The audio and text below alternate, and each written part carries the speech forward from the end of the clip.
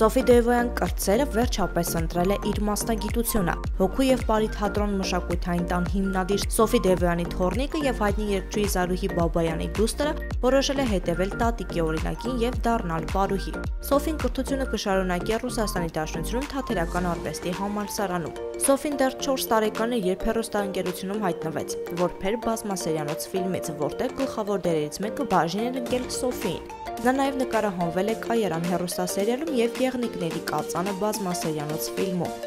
Սակայն Սոֆին չի ընտրել դերասանի մասնագիտությունը, այլ գնում է պարարվեստի հետքերով։